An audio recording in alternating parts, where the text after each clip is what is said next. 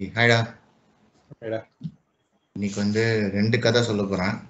அதுக்கப்புறமேட்டு அதுக்குள்ளே போகலாம் டீப்பாக. ஓகே, ஸோ ஃபஸ்ட்டு கதை வந்து ஒரு 2 அப்பா அவங்க பசங்க விளாட்ற ஒரு ஃபுட்பால் மேட்ச் பார்க்க போகிறாங்க. அப்போ அவங்க பக்கத்தில் உட்காந்துக்கிறாங்க. அப்போ வந்து இன்ட்ரடியூஸ் ஆகிக்கிறாங்க. அப்போ ஒருத்தர் வந்து நான் வந்து ஒரு பெரிய இன்வெஸ்டர், வெஞ்சர் கேபிட்டலிஸ்ட், ஏதாவது புதுசாக ஸ்டார்ட் அப் அது மாதிரி எதாவது ஆரம்பிச்சிங்கன்னா அதில் நான் இன்வெஸ்ட் பண்ணுவேன் அப்படின்னு சொல்லியிருக்காரு. இன்னொருத்தர் வந்து எப்படின்னா, அவர் வந்து நிறைய ஸ்டார்ட் அப் ஆரம்பிச்சவர். ஏற்கனவே ஒரு 2 ஸ்டார்ட் அப் ஆரம்பிச்சு கூகுள் கிட்டேயும் மோட்டரோலா கிட்டேயும் விற்றுருக்காரு. அந்த மாதிரி ஒரு அமேசான் அண்ட் மோட்டரோலா கிட்டே விற்றுருக்காரு. அந்த மாதிரி ஒரு பெரிய ஆண்டர்பிரினர். ஸோ அவர் அந்த மாதிரி ஒரு புது ஐடியா ஒன்று வச்சுருக்கேன் அப்படின்ட்டுருக்காரு. உடனே இவர் என்ன சொல்லியிருக்காரு, சரி இப்போ நம்ம ஃபுட்பால் மேட்ச் பார்ப்போம், நாளைக்கு இல்லை நாளான்னைக்கு ஒரு அப்பாயின்மெண்ட் ஃபிக்ஸ் பண்ணிக்கலாம், நீங்கள் வந்து அங்கே வந்து பிச் பண்ணுங்கள் ஐடியாவை அப்படிங்கிறாங்க. ஸோ அதே மாதிரி இந்த ஸ்டார்ட் அப் பண்ணுறவர் வந்து அந்த 2 நாள் கழிச்சு அவரை மீட் பண்ணுறாரு. இன்வெஸ்டரை, வெஞ்சர் கேபிட்டலிஸ்ட் இன்வெஸ்டரை மீட் பண்ணுறாரு. வெஞ்சர் கேபிட்டலிஸ்ட் வந்து ஓகே சொல்லுங்க அப்படின்னு சொல்லியிருக்காங்க. ஸோ இதெல்லாம் எப்போ நடக்குது அப்படின்னா ஒரு 2001 2002 அந்த பீரியட்னு வச்சுக்கோங்க. ஓகேவா, அந்த 2002 2005 ஸோ அந்த பீரியட்ல அவர் என்ன சொல்றாரு அப்படின்னா, மக்கள் வந்து ஏதாவது ஒன்று பே பண்ணணும்னா ஒன்று கேஷாக எடுத்துகிட்டு வரணும், இல்லை கார்டை எடுத்துகிட்டு வரணும், வேற ஏதாவது புது மாதிரி கான்செப்ட்னா இல்லை. ஸோ அதனால அதுக்கு ஏதாவது ஒரு ஐடியா வச்சிருக்கேன், அதை வச்சு பண்ணணும்னு சொல்லி அவரோட ஐடியாவை போடுறாருன்னு வச்சுக்கோ. இவர் ரொம்ப பிடிச்சி போயிடுச்சு. உடனே இவர் என்ன பண்ணுறாரு, டப்புன்னு எடுத்து நீட்டுறாரு. அதாவது வெஞ்சர் கேபிட்டலிஸ்ட் ஆண்டர்பிரினர் இன்வெஸ்ட் பண்ணணும்னா ஒரு டேர்ம்ஸ் அண்ட் கண்டிஷன் போட்டு ஒரு டேர்ம் ஷீட் நீட்டினாரு. அது கூட இன்னொரு ஷீட்டும் நீட்டினாரு. என்ன நீட்டினாரு அப்படின்னா, அவருக்கு தெரிஞ்ச மற்ற வெஞ்சர் கேபிட்டலிஸ்ட் ஒரு 20 to 25 பேரோட ஷீட்டு நீட்டுறாரு. அவர் என்ன சொல்றாரு, இது என்னோட டேர்ம்ஸ் அண்ட் கண்டிஷன், நீங்க என் ஒருத்தன்ட்டே லாக் ஆகாம அப்புறம் பின்னாடி ஃபீல் பண்ணாம இருக்கணும். இப்போ என்கிட்ட லாக் ஆகிட்டு பின்னாடி வந்துட்டு நீ நிறைய லாபம் உனக்கு வர மாதிரி நீ டேர்ம்ஸ் அண்ட் கண்டிஷன் போட்ட அப்படின்னு நீ சொல்லக்கூடாதுல்ல. அதனால மார்க்கெட்ல எல்லாம் எப்படி இருக்கு அப்படின்னு போய் நீ ஒரு ஷாப் பண்ணிட்டு வா அப்படின்னு சொல்லி மற்ற ரெஃபரன்ஸ்லாம் கொடுக்குறாரு. ஸோ இது நடந்து ஒரு 2 வாரம் ஆச்சு. என்ன இவன் திருப்பி கூப்பிடவே இல்லையா அப்படின்னு சொல்லிட்டு இவர் திருப்பி கால் பண்றாரு. அப்போ அவர் வந்து என்ன சொல்றாங்கன்னா, நான் இன்னும் கொஞ்சம் பேரோட பேசிட்டு இருக்கேன், முடிச்சுட்டு வரேன் அப்படிங்கிறாரு.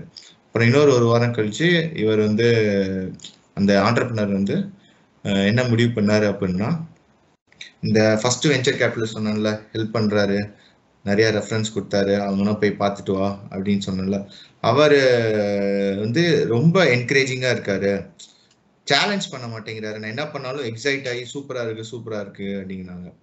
இது நானுமே பண்ணுவேன். இப்போ ஒரு ப்ராஜெக்ட் பண்றேன்னா என் டீம்ல ஒருத்தன் காலேஜ்லயோ டிசிஎஸ் அந்த ட்ரைனிங்லயோ பார்த்தாலுமே எனக்கு டீம்ல இன்னொருத்தன் சேலஞ்சிங்கா வேணும். ஒருத்தன் எது சொன்னாலும் நான் செஞ்சதே கரெக்ட்னு சொன்னான்னா ஒன் மேன் ஷோவா போயிடும், அதுல தப்பு நடக்க நிறைய வாய்ப்பு அதிகம். ஸோ அதனால அந்த மாதிரி அவரும் ஃபீல் பண்ணியிருக்கலாம்னு வச்சுக்கோங்க. ஸோ எல்லா டீம்லயும் நடக்கும் இது. ஸோ அதனால அவர் என்ன பண்ணிட்டாரு, உங்களை மாதிரியே டிட்டோ டேர்ம்ஸ் அண்ட் கண்டிஷன் போட்டு இன்னொருத்தர் இருக்காரு, அவர் நல்லா ஓக்கலா நிறைய கேள்வி கேட்டு சேலஞ்சிங்கா இருக்காரு, அதனால நான் அவரை எடுத்துக்கிட்டேன், சாரி நீங்க தான் அவரை ரெஃபர் பண்ணீங்க, பட் அவருக்கு முடிஞ்சிச்சு அப்படின்னு சொல்லிட்டு வச்சுட்டாரு. இவர் வந்து முடிக்கிறாராம், நான் தப்பு பண்ணிட்டனோ, நான் இவருக்கு வந்து ஒரு டெட்லைன் கொடுத்து இதுக்குள்ள சைன் பண்ணணும், அந்த மாதிரி என்ன சொல்லிருக்கலாமோ அப்படின்னு சொல்லிட்டு முடிச்சிட்டாரு. அப்புறம் ஏமாந்த குலியோ அப்படின்னு சொல்லிட்டு அவர் க்ளோஸ் பண்ணிட்டாரு. ஸோ இது வந்து ஸ்டோரி 1. இப்போ ஸ்டோரி டூ என்ன அப்படின்னா, அதே மாதிரி ஒருத்தர் ஒரு புவர் ஃபேமிலி பேக்ரவுண்ட்லேருந்து அமெரிக்காலேருந்து வர்றாரு. ஸோ ஒரு ரிமோட் வில்லேஜ்லன்னு வச்சுக்கோங்க, அங்கே ஒரு ஃபார்ம்லனா வேலை பார்க்குறாரு. ஃபார்மில் வேலை பார்க்குறாரு, குடும்பத்துக்கு ஹெல்ப் பண்ணுற, அப்புறம் மிச்சம் இருக்க டைமில் படிக்கிறாரு. இப்படி ஸ்லோவாக நல்லா எஃபர்ட் போட்டு படித்து வர்றாரு. ஸோ அவர் என்ன பண்ணாருன்னா எக்கனாமிக்ஸில் டாக்டரேட் வாங்கிட்டாரு. அப்புறம் அவர் அந்த எக்கனாமிக்ஸ் ஃபீல்டை வச்சு கவர்மெண்ட் சைடு அந்த இருக்கிற இண்டஸ்ட்ரியல்னா என்னென்ன கான்ட்ரிபியூட் பண்ண முடியும்னு பண்ணி நேவியில் ஒரு மெடல், அப்புறம் கவர்மெண்ட் நேஷனல்கிட்ட ஒரு மெடல் வாங்கிட்டு அப்புறம் ஓரளவு காசு சேர்த்துறோன்னா இவர் ஒரு கம்பெனி ஆரம்பிக்கிறாரு. இந்த கம்பெனி ரொம்ப நல்லா போகுது. அரௌண்ட் லைக் $1 billion ரெவென்யூ கொண்டு வந்துட்டாரு 15 yearsல. கம்பெனி வந்து $1 billion கம்பெனியா கொண்டு வந்துட்டாரு. 5 வருஷம் தொடர்ந்து பெரிய பெரிய எக்கனாமிக்ஸ் அவார்ட் கொடுக்குறவங்கன்னா இது சூப்பர் கம்பெனி அப்படிங்கிறாங்க. அப்புறம் 25 பெஸ்ட் பிளேஸ் டு ஒர்க்ல இந்த கம்பெனி வருது. 25,000 எம்ப்ளாயி வந்துட்டாரு. அப்புறம் ஒரு சேரிட்டி ஸ்டார்ட் பண்றாரு. So 1% of total profit around like $2 to $2.5 million வந்து இவர் சேரிட்டி பண்றாரு. ஜார்ஜ் புஷ்க்கு அந்த கவர்மெண்ட்டுக்கு கொஞ்சம் ஃபண்டு பண்றாரு, எல்லாம் பண்ணா ஜார்ஜ் புஷ்னா கூட ஒரு ரொம்ப நல்லவர் வல்லவர் அப்படின்னு சொல்றாங்க. ஓகே, ஸோ இப்படிதான் நான் சொன்ன இந்த 2 கதையில உள்ள ஆட்களை தான் நீங்க மெஜாரிட்டி பார்ப்பீங்க. அதாவது எப்படி பார்ப்பீங்க அப்படின்னா, ஒரு சக்சஸ்ஃபுல் பீப்புள் இல்ல அந்த மாதிரி தோத்து போனா அந்த ஆள் சொன்ன கதையை வச்சு சொல்லுவாங்க, நீ ஏமாந்து போற அப்படின்னு. ஜெயிச்சா இந்த மாதிரி ஆளை வச்சு ஜெயிக்கணும் அப்படிங்கிற ஒரு கதை தான் எல்லா இடத்துலயும் வரும். எந்த ஒரு மோட்டிவேஷனல் டாக் போனாலும் இந்த மாதிரி 2 கதையை போட்டுருவாங்க. ஓகே, ஸோ அப்போ நான் இப்போ வந்து ஒரு 5 to 6 minutes 2 கதை நரேட் பண்ணியிருக்கேன். உங்க மைண்ட்ல வந்து என்னெல்லாம் ஓடும்? ஓ, ஃபர்ஸ்ட் இருக்கிறவன் வந்து ஏமாந்தங்குள்ளி, அவன் அப்படின்னா பண்ணிட கூடாது, வந்தவனா பிடிச்சி போட்டு ப்ராஃபிட் பார்த்துட்டு போகணும் அப்படின்னு நினைச்சிருக்கோம். 2வது பார்த்தவனை வந்து ஒரு மெரிய பிம்பங்கள் ரேஞ்சுக்கு போயிடுவீங்க. ஒரு அரசியல் தலைவராக கூட வந்து நமக்கு சேவை செய்யலாங்கிற ரேஞ்சில் இருப்பீங்க. ஓகே, ஸோ இப்போ இந்த இடத்துல வந்து நான் உங்களுக்கு ஒரு 2 கேரக்டரிஸ்டிக்ஸ் உள்ள பர்சனை வந்து இன்ட்ரடியூஸ் பண்றேன். ஒன்று வந்து கிவர், இன்னொன்று வந்து டேக்கர். ஓகே, இப்போ டேக்கர் என்ன பண்ணுவார் அப்படின்னா, அவர் வந்து 1 ரூபாய் போட்டா திருப்பி 10 ரூபாய் எடுக்கிற மாதிரி யோசிப்பாரு. ஓகேவா? இப்போ 1 ரூபான்னு சொல்ல வேணாம், இப்போ உங்களுக்கு வந்து ஒரு ஹெல்ப் பண்றாரு அப்படின்னா உங்ககிட்ட இருந்து திருப்பி 10 மடங்கு ஏதாவது வாங்கிக்குவார் ஆதாயம், அந்த மாதிரி வச்சுக்கலாம். ஓகே, ஆனா கிவர் வந்து என்ன பண்ணுவாருன்னா, நீங்க ஒரு இது வரீங்கன்னா அவர்கிட்ட நீங்க ஒரு ஒப்பீனியன் கேட்க வரீங்கன்னு வச்சுக்கோங்க, அந்த ஒப்பீனியன்ல நமக்கு ஆதாயம் பார்க்க கூடாது. இப்ப நீனே வர, எனக்கு ஒரு லேண்டு கான்ஃபிளிக்ட் இருக்கு அப்படின்னு நீ சொல்லி வரேன்னு வச்சுக்கோ, உனக்கு தெரிஞ்சு அவனுக்கு எப்படி ஆதாயம் இருக்கோ பண்ணணும். அதை விட்டு நீ என்ன பண்ணலாம், எனக்கு தெரிஞ்ச 2-3 அதிகாரி இருக்காங்க, அவங்கள்ட்ட காசு கொடுத்தா சரியாயிடும்னு சொல்லிட்டு அவனை அலக்கழிச்சு கூட நீ காசும் பார்க்கலாம். ஸோ அந்த மாதிரி இல்லாம அவனோட பெனிஃபிட்ஸை முன்னிறுத்தி நீ இந்த மாதிரி அதிகாரிங்கன்னா போவாத, முடிஞ்ச அளவு காசு கம்மியா செலவு பண்ண என்னென்ன வழி இருக்கு, லா எப்படி இருக்கு, அந்த மாதிரி ஏதாவது நீ டைவர்ட் பண்ணிடுவ. ஸோ இதுதான் கிவர். டேக்கர் என்ன பண்ணுவான், அந்த மாதிரி பண்ணுவான். எனக்கு தெரிஞ்ச அரசியல்வாதி இருக்கான், மினிஸ்டர் இருக்காங்க, அங்க ஆள் தெரியும் இங்க ஆள் தெரியும்னு சொல்லிட்டு ஏமாத்திடுவாங்க. ஓகே, ஸோ அது வந்து get more then want you. So இதுதான் ஃபர்ஸ்ட். 2வது வந்து என்ன அப்படின்னா, இப்ப வந்துட்டு எந்த ஒரு இடத்துல அவர் போனாலும் தனக்கு என்ன ஆதாயம் தான் பார்ப்பாரு, எந்த ஒரு மீட்டிங் போனாலும். ஓகே, இப்ப இந்த இடத்துல இருக்கிறவர் என்ன பண்ணுவாருன்னா, மற்றவங்க பேசுற எல்லாத்தையும் கூர்ந்து கவனிப்பாரு. அவங்களுக்கு என்ன ஆதாயம் இருக்கு, பொதுமக்களுக்கு கஸ்டமருக்கு என்ன ஆதாயம், இப்போ ஒரு இண்டஸ்ட்ரி ஆர்கனைசேஷனா கஸ்டமருக்கு என்ன ஆதாயம், அந்த மாதிரி எல்லாம் யோசிப்பாங்க. ஸோ அவங்க வந்து எல்லா வகையாகவும் எல்லார் ஷூலையும் இருந்து பார்ப்பாங்க. இவர் அவங்க ஷூல மட்டும்தான் இருப்பாங்கன்னு வச்சுக்கோ. ஓகே, அப்புறம் இப்போ ஒரு சக்சஸ் நடந்தது அப்படின்னா டேக்கர் வந்து ஃபுல் கிரெடிட்ஸ் அவர் எடுத்து ஃபுல்லா ப்ரமோட் பண்ணுவாங்க. பிராண்ட் நேம் மறந்து கூட இவர் பேர் தான் வரும். எப்படி இருக்கும் அப்படின்னா, கூகுள்னு சொன்னா தெரியாது, நம்ம ஊர்ல இருக்கிற கூகுள் பிக்சர் கம்பெனின்னு சொன்னா நிறைய பேருக்கு தெரியும். ஸோ அந்த ரேஞ்சுக்கு வந்து கொண்டு வந்திருப்பாங்க. நான் ஆக்சுவலாக கூகுள் தான் ஃபேமஸ், நான் சிம்பிளா எக்ஸாம்பிள் சொல்லணும் அப்படி சொல்றேன். இன்னும் சொல்லணும் அப்படின்னா அண்ணாச்சி கடைன்னுவீங்க, அந்த அண்ணாச்சி கடை, ஆனா கடைக்கு அவர் பேர் வச்சிருப்பாரு, விஜயா ஸ்டோர், மதுரா ஸ்டோர், ஏதாவது. அந்த கடை பேர் தெரியாது, அண்ணாச்சி கடை. இல்லைன்னா ஸோ இது எதுக்கு சொல்றாரு அப்படின்னா, இது வந்து நான் எங்கேருந்து எடுத்தேன்னா கிவ் அண்ட் டேக்னு ஒரு புக்கு எழுதினவர் வந்து ஆடம் கிராண்ட். இவர் வந்து ஆர்கனைசேஷனல் சைக்காலஜில வந்து பெரிய ஆளு. ஸோ இப்போ இது எல்லாமே இந்த புக் சம்பந்தமா நான் பேச போறது எல்லாமே அவர் வந்து ஒரு ஆர்கனைசேஷன்ல ப்ரொஃபஷனல் லைஃப்ல எப்படி முன்னேறலாம்னு அவர் சொல்லியிருப்பாரு. ஆனா இது பர்சனல் லைஃப்க்கும் ஒர்க் அவுட் ஆகுது. அதை நம்ம எப்படி பார்த்துக்கலாம் அப்படின்னு ஃபர்தரா பார்ப்போம். ஓகேவா? ஸோ இதான் கிவர்ஸ் அண்ட் டேக்கர்ஸ். ஸோ இப்போ நம்ம என்ன பண்ணுவோம் அப்படின்னா, டப்புன்னு இந்த பேரு கேட்டோன்னே என்ன பண்ணுவோம்னா கிவர்ஸ் அண்ட் டேக்கர்ஸ். டேக்கர்ஸ் நிறைய காசு எடுத்துக்குவான், கிவர் வந்து காசு கொடுப்பான், நிறைய கொடுப்பான், சேரிட்டி பண்ணுவான்னு இருப்பான். அதான் தப்பு. இந்த இடத்துல no money is involved. You are not differentiating based on money. This is the number one point I want to highlight. You are not differentiating based on money. அப்ப எதை வச்சுங்க பண்றது அப்படின்னா, டைம், எனர்ஜி, நாலேஜ், ஸ்கில்ஸ், அப்புறம் connecting people. Connecting பீப்புள்னா, ஒருத்தன் வரான், எனக்கு இந்த கிரிமினல் சம்மந்தமா ஒரு லா விஷயமா தேவைன்னா உனக்கு ஒரு நல்ல வக்கீல் தெரியும்னா கனெக்ட் பண்ணுவேன். இன்னொருத்தன் வரான், எனக்கு இங்க ஒரு வேலை தெரியும்னா அங்க ஒரு வேகன்சி இருக்குன்னா கனெக்ட் பண்ணுவேன். ஸோ அந்த மாதிரி கனெக்டிங் பீப்புள். ஸோ இந்த மாதிரி தான் நீ கிவ் பண்ணும். ஓகே, இதுதான் வந்து டிட்டர்மைன் பண்ணும். ஓகேவா? அதுக்காக நீ கிவரா இருக்கணும் அப்படின்னா மகாத்மா காந்தி மாதிரி, மதர் தெரசா மாதிரி, இல்லை ஒரு சாது மாதிரி ஃபுல்லா சாக்ரிஃபைஸ் பண்ணிட்டு பண்ணணும்னு அவசியம் இல்லை. அந்த அளவுக்குலாம் நீ பண்ண தேவையில்லை. அதாவது உன்னால முடிஞ்சது, ஓகேவா, அது என்ன பண்றியோ அது வந்து உன்னோட டைம் இதெல்லாம் தான் இருக்கணும். Time, energy, knowledge, skill, ideas and கனெக்ஷனா தான் இருக்கணுமே தவிர அது போச்சுன்னா உன்னை வந்து கையை கடிக்க கூடாது.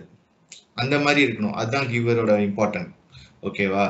இதே வந்து ஆல்ட்ரூயிசம்னு ஒன்று இருக்கு. அதுல வந்து நீ உன் கிட்னியை வித்தாது அவனுக்கு ஹெல்ப் பண்ணுங்கிற ரேஞ்சுக்கு நீங்க பண்ணுவீங்க. ஸோ அந்த மாதிரி இருக்கும். அது வந்து வேற லெவல். அந்த அளவுக்குலாம் பண்ண தேவையில்ல. அது பண்ணணும் அவசியமும் இல்லை. ஸோ அதுதான் மேட்டர். ஸோ அப்ப எந்த மாதிரி ஆர்கனைசேஷன்ல பண்ணோம் அப்படின்னா, ஒரு ஜூனியர் வரான் அப்படின்னா அவனுக்கு ஒரு மென்டாரிங் பண்ணலாம். அப்புறம் ஒரு வேலையை டீமா பண்ணீங்கன்னா, நான் சொல்லாம நான் ஸோ இப்போ ஒரு பெரிய பெரிய இந்த பிஹெச்டி அந்த சயின்டிஸ்ட் ஃபீல்ட்லாம் பார்த்தீங்கன்னா, லீடு சயின்டிஸ்ட் வந்து அவர் பேரை கீழே போடுவாங்க, கடைசியாக தான் போடுவாங்க.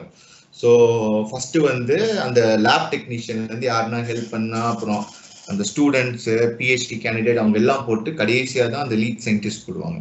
ஸோ அப்படின்னா என்னன்னா, அவங்க அவ்வளோ வேலை பார்த்துருக்காங்க, அவங்களோட முக்கியத்துவம் பண்ணிட்டு தான் இவங்க கிரெடிட் எடுத்துக்குவாங்க. So sharing the credits. So அந்த மாதிரி மற்றவனை தூக்கி விடணும். ஸோ அதெல்லாம் தான். ஓகே. ஸோ இப்போ அப்போ எல்லாருமே இப்போ ஒருத்தர் கிவர்னா அவர் எப்போதுமே கிவரா இருப்பாரா? அப்படி கிடையாது. ஒருத்தவங்க வந்து சர்க்கம்ஸ்டன்ஸ்க்கு ஏற்ற மாதிரி மாறுவாங்க. ஃபார் எக்ஸாம்பிள் வந்து நான் ஒரு கதை சொல்கிறேன். ஸோ ஆப்பிரிக்காவில் வந்து ஒரு வில்லேஜ் இருக்கு. ஸோ அந்த வில்லேஜ் பீப்புளுக்கு வந்து நீங்கள் அந்த வில்லேஜில் போய் நீங்கள் செட்டில் ஆகணும், நான் இங்கே வரேன் அப்படின்னா, நீங்கள் போன உடனே பாரம்பரியம் இல்லாமல் உங்களுக்கு ஒரு லேண்டை ஒதுக்கி வீடு கட்ட ஹெல்ப் பண்ணுவாங்க. So they are the givers. Okay. இப்போ அவங்களுக்குள்ள ஒரு மார்க்கெட் இருக்கு அப்படின்னா, நீங்கள் போய் விற்கிறீங்க அப்படின்னா, அவங்களுக்கு எது சீப்பாக இருக்கோ அந்த அளவுக்கு அவங்க பார்கெயின் பண்ணுவாங்க. அவங்களோட பெனிஃபிட் தான். எனக்கு நீ எவ்வளோ கஷ்டப்பட்டனா இல்லை, ஏன்னா இதுக்கு இவ்வளோதான் தருவேன். ஸோ ஒரு டேக்கராக இருப்பாங்க. இப்போ அதே நேரத்தில் அது வந்து ஒரு கம்யூனிட்டி. ஸோ அப்போ வந்து நீங்கள் ஃபுட்டு எல்லாமே ஈக்குவலாக ஷேர் பண்ணுவீங்க. அப்போ நீ ஈக்குவலாக கான்ட்ரிபியூட் பண்ணணும்னு எதிர்பார்ப்பாங்க. இப்போ அவன் 5 காய்கறி வைக்கிறான்னா அதுக்கேற்ற மாதிரி நீ அரிசியை விலை வச்சு எடுத்துகிட்டு வரணும், அந்த மாதிரி. ஸோ அப்போ பார்த்தீங்கன்னா ஒரு கம்யூனிட்டியில் இருக்கிறவங்களே கிவராக இருக்காங்க, டேக்கராக இருக்காங்க. அப்புறம் இன்னொன்று நான் ஆக்சுவலாக இன்ட்ரடியூஸ் பண்ணல, தேர்ட் கேரக்டர் வந்து மேட்சர். ஸோ மேட்சர்னா என்னன்னா ரொம்ப சிம்பிளுங்க. நான் உங்களுக்கு ஒரு உதவி பண்ணிட்டேன்னா நீ எனக்கு திருப்பி ஒரு உதவி பண்ணணும்னு நான் மைண்ட்லேயே வச்சுக்கிட்டு இருப்பேன். ஓகேவா? அந்த சைடில் இருக்கிறவன் வந்து ஐயோ எனக்கு உதவி பண்ணிட்டானே, அவனுக்கு எப்பயாவது டைம் கிடைக்கிறப்ப ஹெல்ப் பண்ணிடணும்.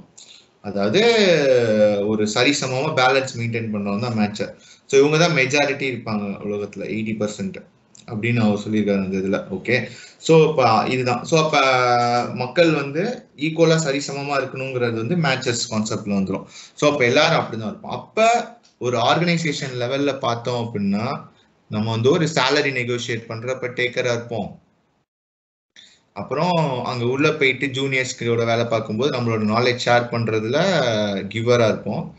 ப்ளஸ் நீ கிரிட்டிக்கல் ரிசோர்ஸாக உனக்கு ஒரு ஸ்ட்ராங் ஹோல்ட் பண்ணுறதுக்கு ஒரு நாலேஜை நீ யாருக்கும் ஷேர் பண்ணாமல் நீ வச்சுருப்ப, டேக்கராக இருக்க. ஓகேவா? ஸோ அந்த மாதிரி டிஃப்ரெண்ட்டாக இருப்பாங்க. ஓகே.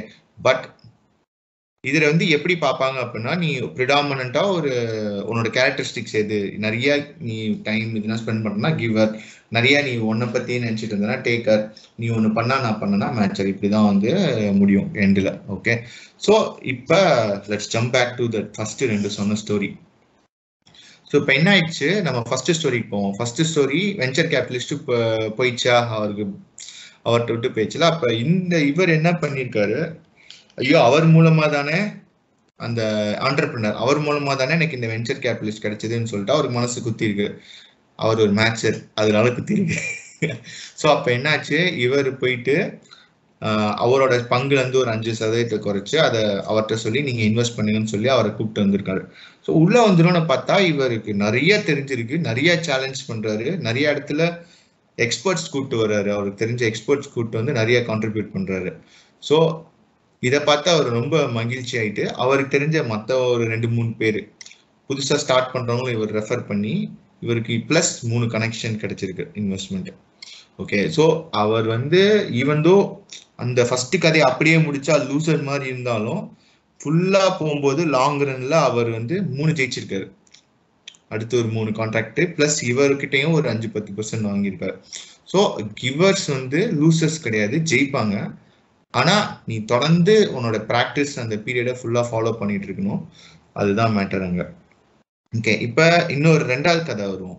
2வது கதையில என்னாச்சு, அவர் எவ்வளவு பெரிய சேரிட்டி பண்ணவர், எவ்வளவு நல்ல இருக்கவர், அவரோட கம்பெனி வந்து ஒரு பெரிய ஸ்கேம்ல மாட்டுது. அவர் வந்து கென்னத் லேன்னு பேரு. என்ட்ரான் எனர்ஜி ஸ்கேம். நீங்க இது யூடியூப் பண்ணாலே நிறைய கதை வரும். ஆனால் நான் ஸ்கேமுக்குள்ள போல.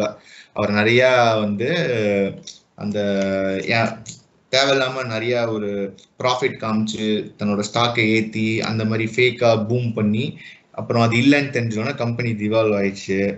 அப்புறம் உள்ள போய் பார்த்தா கம்பெனிக்கு சம்பந்தமான ஏரோப்ளேனா இவர் பர்சனலா இவருக்கும் இவர் ஃபேமிலியும் யூஸ் பண்ண ஆரம்பிச்சிருக்காங்க. அப்புறம் என்ன ஒரு கம்பெனி ரிலேட்டடா வந்தாலும் இவங்க சொந்தக்காரங்க தான் அங்க வந்திருக்காங்க. ஸோ அந்த காசெல்லாம் இவருக்கு தான் போயிருக்கு. இவரே கம்பெனி காசுல இவருக்கு வேணும்னு லோன் எடுத்துடுறாரு. திவால் ஆகுதுன்னு தெரிஞ்சுட்டு முன்னாடியே போய் ஒரு மில்லியன் கணக்கான ஷேரை வித்து காசு எடுத்துக்கிறாரு. ஸோ இந்த மாதிரி வரிசையா அந்த இதெல்லாம் பார்க்கும்போது இவர் வந்து ஒரு பயங்கரமான டேக்கர் மாதிரி தெரிஞ்சுது. ஸோ அவருக்கு என்ன வேணுமோ அப்படின்ட்டு. ஸோ இப்போ உலகத்துல இந்த மாதிரி தான் நம்ம நிறைய பார்க்குறோம், நிறைய பார்த்துருக்கோம். ஸோ அப்போ கிவரை உதாசீனப்படுத்திடுறோம். ஒன்று அவன் சக்சஸ் ஆகலைனாலும் அவனை அசிங்கப்படுத்தாம அவனை உதாசீனப்படுத்தாம நீ பாட்டு ஓகேயா அப்படின்னு சொல்லிட்டு இருந்தா கூட அவன் முன்னேறி வந்துடுவான். அது மாதிரி அசிங்கப்படுத்திடுறோம் சில பேரை. இந்த சைடு பார்த்தோம்னா பயங்கரமானவங்கன்னு சொல்லிட்டு நீ ஹெல்ப் பண்ணா அவனுக்கு ஹெல்ப் பண்ணுவான்னு நினச்சி நீ போய் பண்ணி மேட்சரை போய் ஏமாந்து போயிடுறீங்க. ஸோ இப்போ இதெல்லாம் எங்கே வரும் அப்படின்னா எக்ஸாம்பிள் அந்த எம்எல்எம் மார்க்கெட்டிங் எல்லாம் இப்படிதான். சொந்தக்காரன் ஃப்ரெண்ட்ஸு இங்கே வந்து சேர்ந்தீங்கன்னா உனக்கு ஒரு 3 ஏன்னா அவனுக்கு ஒரு 2 காசு வரும்னு சொல்லிட்டு இப்படின்னா தான் வரும். ஸோ இதுதான் மேட்ரு. ஸோ இப்போதைக்கு ஐ set the introduction of characters கிவர்ஸில். Givers, takers, மேட்சர்ஸ். So நீ ஏதாவது உனக்கு தோன்றதை ஆட் பண்ணு, அப்புறம் நான் இன்னொரு கொஞ்சம் பாயிண்ட்ஸ் ஆட் பண்ணும். திருக்குறளுக்கு ரிலேட் ஆச்சா? கண்டிப்பா ஆச்சு. ஸோ நிறைய திருக்குறள் ஃபிளாஷ் ஆகுது, பட் எக்ஸாக்ட் திருக்குறள் எனக்கு வந்து மெமரியில இல்லை. ஸோ அதனால மேபி இன்னொரு செஷன்ல வந்து இதெல்லாம் நம்ம கனெக்ட் பண்ணலாம். Maybe that the last. So book செஷன்ல பண்ணலாம். கரெக்ட். ஸோ நிறைய டேக்கர்ஸ்லாம் என் லைஃப்ல கடந்து போயிருக்கேன். ஸோ என்னை பத்தி எப்படி நினைக்கிறாங்கன்னு மொத்தம் தெரியல. So nice. இந்த 3 கேட்டகரி தான் இருக்கா இல்ல வேற எதனா இன்னொரு 2-3 கேட்டகரி இருக்கா? இல்ல, மெஜாரிட்டி இப்படிதான் இருக்கும். Givers, takers, மேட்சர்ஸ். அதுக்கு மேல ஜெனரலைஸ் பண்றதுக்கு இல்ல அங்க எதுவும். ஸோ இதை எப்படி சொல்லுவாங்க அப்படின்னா ரெசிப்ரோசிட்டி அப்படிங்கிறாங்க. அதாவது குடுக்கல் வாங்கல், பண்ட மாற்றுதல், அந்த மாதிரி நிறைய மீனிங்ஸ் இருக்கு தமிழ்ல. அதாவது ரெசிப்ரோசிட்டி, நீ ஒண்ணு பண்ணா நீ அவன் கிட்ட எந்த ஒரு எதிர்பார்ப்போட பண்ற, உனக்கு ஆதாயம் வேணுமா, அவன் திருப்பி ஒண்ணு பண்ணுவானா, இல்ல அவன் நல்லா இருந்து போட்டோம் அப்படிங்கிற மாதிரி பண்றியா, இவ்வளவுதான் மேட்டர். 3 கான்செப்ட் சொல்லிட்டு ஒரு அதிகாரம் இருக்கு. சோ அதுல ஃபர்ஸ்ட் பார்ட் என்ன அப்படின்னா, நீ வந்து ஹெல்ப் பண்ற பத்தியா, அத வந்து ஹெல்ப் பண்ணும்போது வந்து எதிர்பார்க்காத ஒரு ஹெல்ப் பண்றது மட்டும்தான் அது வந்து ஈதல் சொல்லுவாங்க. இல்ல நீ எதிர்பார்த்துட்ட அப்படின்னாலே அது வந்து ஹெல்ப் பண்றது அர்த்தம் கிடையாது. இல்ல அதுக்கு பேர் ஹெல்ப்பே கிடையாது. ஸோ அதுதான் வந்து ஆக்சுவலா டேக்கர்ஸ் வந்து they will take advantage of this givers. So எப்பயுமே வந்து அவங்களுக்கு தெரியும் இது இவனுங்களை போனா குத்துருவானுங்க அப்படின்ட்டு அவனுக்கு வந்து இந்த ஒரு கேரக்டரை வந்து மிஸ்யூஸ் பண்ணி ஓவரா அபியூஸ் பண்ணுவானுங்க. ஸோ அது என்ன நடக்கும் அப்படின்னா, என்னை பொறுத்த வரையும் ஒரு ஃபேமிலி செட்டப்லயோ இல்லைன்னா ஒரு சொசைட்டில என்ன நடக்கும் அப்படின்னா, நீ சொன்ன மாதிரி தான் அவன் வந்து ஒரு லூசரா வந்து ஸ்டாம்ப் பண்ணிடுவானுங்க. கிவரை சொல்றேன். ஸோ அப்ப என்ன ஆகும் அப்படின்னா வந்துட்டு he will tone down அந்த கேரக்டரிஸ்டிக்ஸை வந்து அவன் வந்து சப்ரஸ் பண்ணிக்கிட்டு, so he won't be vocal. So ஒரு 2-3 ஒரு நெகட்டிவிட்டி நடந்துருச்சுன்னு வையேன், அப்ப என்ன ஆகும்னா he will be forced to suppress those characteristics. உள்ளுக்குள்ள இருக்கும். எனக்கு தெரிஞ்சு கிவர்ன்றவன் வந்து எப்பவுமே டேக்கரா மாற மாட்டான். நீ சொன்ன அந்த கேரக்டரிஸ்டிக்ஸ் இருக்கும், பட் அப்படியே உல்டாவெல்லாம் நடக்காது. பட் இந்த மாதிரி டேக்கர் இருக்கிறவனுங்கலாம் வந்துட்டு கிவர்ஸ் வந்து சப்ரஸ் பண்ணி விட்டுறானுங்க. So I think you are right. The matches தான் அதிகமா இருக்காங்க. ஆமா, அதான் மேட்டர். ஸோ இப்போ நீ சொல்லும்போதே பார்த்தனா, நான் இந்த புக்கு படிச்சுட்டு இருக்கும்போதே நான் எக்ஸ்பெரிமெண்ட் அப்ளை பண்ணி ட்ரை பண்ணிட்டேன். என்னாச்சு, இந்த வாரம் ஃபுல்லாக எனக்கு லீவு. ஸோ நான் பாத்திரம் கழுவுறது சமைக்கிறதுலாம் நான் எடுத்துக்கிறேன்னு சொல்லிட்டேன். அப்போ நான் எந்த எதிர்பார்ப்பும் வச்சுக்கூடாது. நான் லீவுங்கிறப்ப 2-3 நாள் பண்ணிட்டு 4வது நாள் வந்து என் ஒய்ஃப் ஹெல்ப் பண்ணுவா. ஏன்னா எனக்கு காலையில் ஆஃபீஸ் லீவில் 3 மணி நேரம் வேலை செய்ய கூப்பிட்டாங்கிற அந்த கடுப்பில் ஷெடியூல் மிஸ் ஆயிடுச்சு.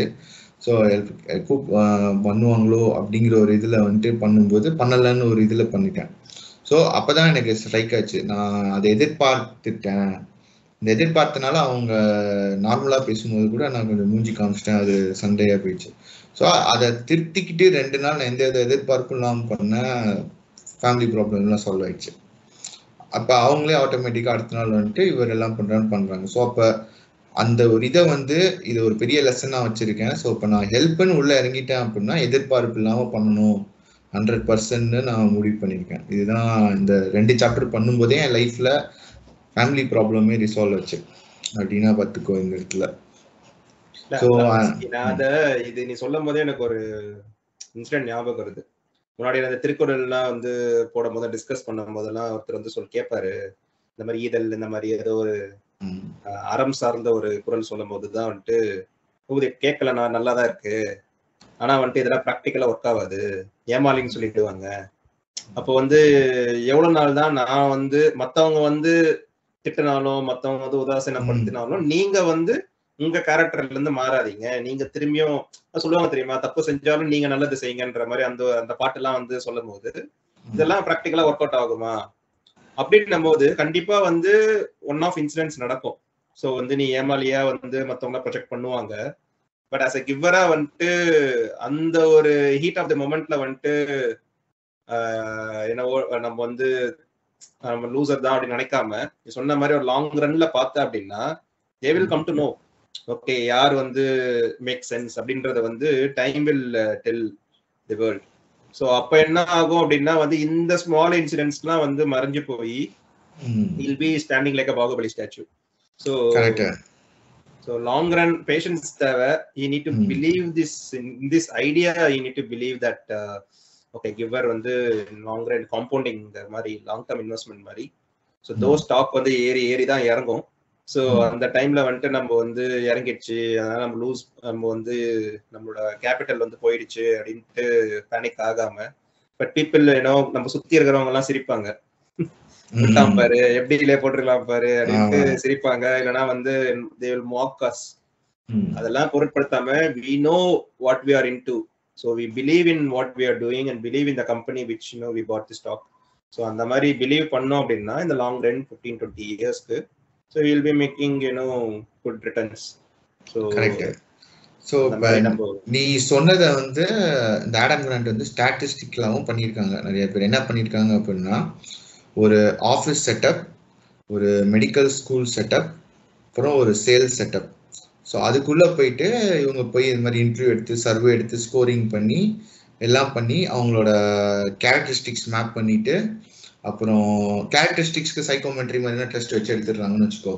ஸோ கேரக்டரிஸ்டிக்ஸ் மேப் பண்ணிட்டு அப்புறம் அவங்க அந்த ஃபீல்டில் ரெஸ்பெக்டிவாக எவ்வளோ கிரேடே கான்ட்ரிபியூட் பண்ணுறாங்க அப்படின்னு பார்த்துருக்காங்க. ஸோ அப்படி பார்க்கும்போது என்ன ஆயிடுச்சு அப்படின்னா ஒரு ஆஃபீஸ் ஸ்பேஸில் கிவர் வந்து ஜூனியருக்கு ஹெல்ப் பண்ணிட்டு மற்ற டீமுக்கு நாலேஜ் ஷேர் பண்ணிட்டு அடுத்தவங்களுக்கு ஒரு ஹெல்ப் பண்ணுறாங்க, எனக்கு உடம்பு முடியல நான் அவங்க டாஸ்க் எடுத்து முடிக்கிறாங்க. இப்படி பண்ணுறதுல அவங்க டாஸ்க் ஆன் டைமில் முடிக்காம அவங்க ரேட்டிங் கம்மியாக வாங்குறாங்க. ஓகே, அப்புறம் மெடிக்கல்ல பார்த்தா அவனுக்கு படிச்சதை மற்றவனுக்கு இன்னும் தெளிவாக சொல்லித்தரான். அப்போ அந்த டைம்ல அவன் இன்னும் கொஞ்சம் எக்ஸ்ட்ரா படிச்சிருக்கலாம். ஸோ அது மாதிரி கேரிங்கா போயிட்டு பேஷண்ட்ஸ் கிட்ட நடந்துக்கிறது இதெல்லாம் பண்றான் ஃபர்ஸ்ட் இயர்ல. ஸோ இது எல்லாமே வந்து ஒரு ஸ்டார்டிங் முதல் 3 வருஷம் கொஞ்சம் எடுக்கிறாங்கன்னு வச்சுக்கோ. ஸோ அதே பீப்புளா அப்புறம் ஒரு 7 இயர்ஸ் கழிச்சும் எடுக்கிறாங்க. ஸோ 2 ஸ்டாட்டும் பார்ப்போம். ஸோ ஓகே, ஸோ அப்போ என்ன ஆகுது, இந்த மெடிக்கல்ஸ் எல்லாமே வந்து அவங்களும் கீழே தான் இருக்கானுங்க ரேட்டிங்ல. ஓகேவா? ஸோ இப்போ இந்த சேல்ஸ் பர்சன்னா என்ன பண்றான் அப்படின்னா அவன் வந்து கம்பெனி வந்து வித்துடணும்னு அவன் நினைக்கல, கஸ்டமருக்கு இதனால எவ்வளவு வேல்யூ வருதுன்னு பார்த்து தான் அவன் விற்கிறான். ஸோ அவன் வந்து என்ன ஆகுதுன்னா நார்மலா ஒரு 2.5x டாப் சேல்ஸ்மேனோட கம்மியா பண்றான் அப்படின்னு ஸ்டார்ட் வருது. ஓகேவா? ஸோ அப்போ என்ன ஆகுது அப்படின்னா நீ சொன்ன பத்தியா சாப் குத்திடுறாங்க, லூசர்ஸ், நீங்க பழகி தெரியாதவன் அப்படின்னு சாப் குத்திடுறாங்க. ஆனா அப்ப என்னன்னா இவனுங்க பாட்டம்ல இருந்தா டாப்ல யாரு இருக்கணும்? எதர் டேக்கர் ஆர் மேட்சஸ் இருக்கணும். ஆனா ஸ்டாட்டிஸ்டிக்லி டாப்லயும் கிவர் தான் இருக்கான். இவனுங்க டேக்கர் மேட்சர்னா நடுவுல தான் இருக்கானுங்க. சோ அப்ப என்ன ப்ராப்ளம் அப்படின்னு அவர் அனலைஸ் பண்ணி எல்லாம் பாக்குறாங்க.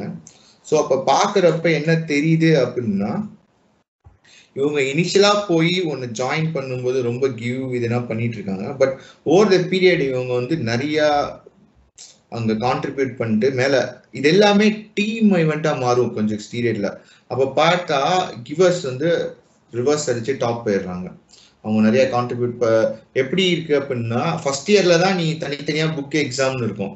அப்புறம் போக போக மெடிக்கல்ன்றதுல வந்து எப்படின்னா டீம் ப்ராஜெக்ட்ஸ், பேஷண்ட் நீ எந்த அளவுக்கு கேர் பண்ணிக்கிற அந்த மாதிரி போகும்போது இவனுங்க டாப்ல வந்துடுறானுங்க. அந்த ஓவர் 5 இயர் அக்ரிகேட்ல ஃபர்ஸ்ட் இயர்ல விட்டதை அந்த இதுல பிடிச்சிடுறானுங்க. அப்ப சேல்ஸ்ல என்ன ஆகுதுன்னா அவனோட ஸ்டார்டிங் பீரியட்ல அவன் பில்டு பண்ணல. ஸோ அப்போ முதல்ல கஸ்டமர் விட்டான். ஆனா ஒன்ஸ் ஒருத்தனை பிடிச்சான் அப்படின்னா அந்த கஸ்டமர் வந்து இவனை விட்டு போக மாட்டேங்கிறான்.